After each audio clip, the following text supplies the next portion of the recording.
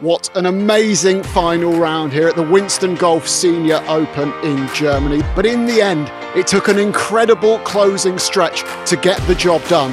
Let's see how the final round unfolded.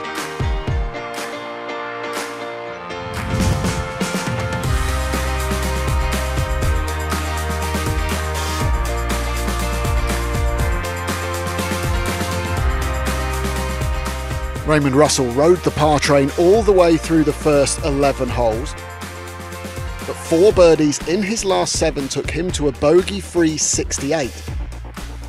His -8 total was enough for tied 4th. Adilson de Silva got into a share of the lead by playing the first 12 holes in 4 under. The 3-time winner this season had a bogey-birdie finish to also be tied 4th.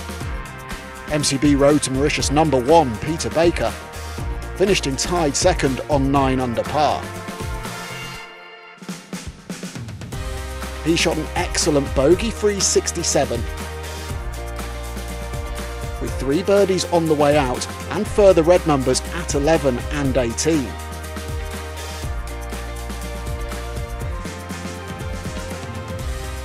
Phillip Archer played the front 9 in 32 to lead for much of the day. The man who lost in a playoff here last year had 1 red number and 8 pars on the way home.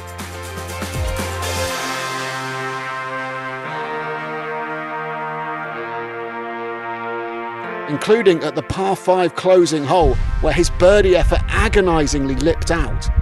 He just missed out again in 2nd.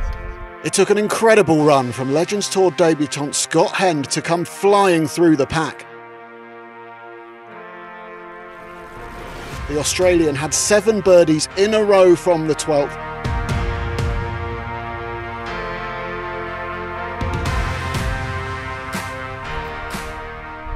The closing par was enough to seal a narrow 1-shot victory.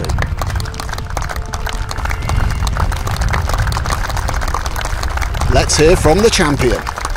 To win on any tour is great. To work hard towards a goal and achieve a goal is always a great thing, and just got to keep working harder now, because obviously the older I get, the younger the guys are going to come on and the better they're going to be. So you just got to keep working towards a goal and work hard.